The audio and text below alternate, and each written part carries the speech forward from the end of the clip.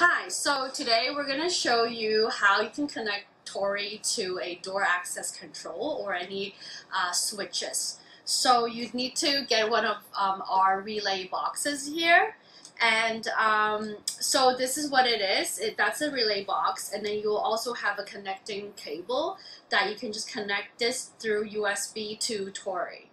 And here we've connected to the normal, close, and also common.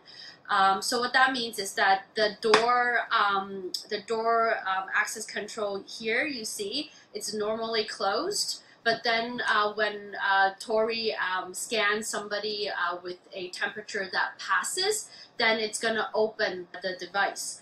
So here, after going into the settings page, you need to go to extensions. And here you need to select device operation, and we've selected mode 3, which is after Tauri has detected and somebody passed the temperature, the door control would open. So here you can select for more settings. So here we've selected only allow access for the results of the pass of the temperature reading. And you can add conditions, like it will also when you allow access for wearing a mask, and also you can say allow access for your employees. So these three conditions can all exist at the same time.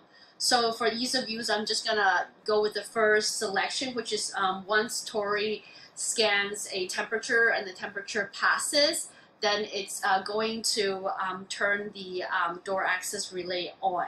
So I'm just gonna confirm, save changes. So I'm gonna do a demo.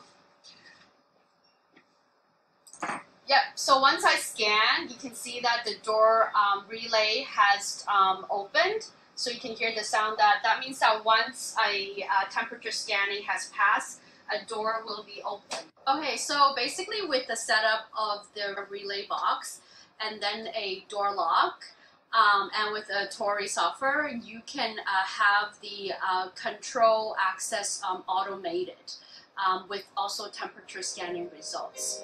Thank you.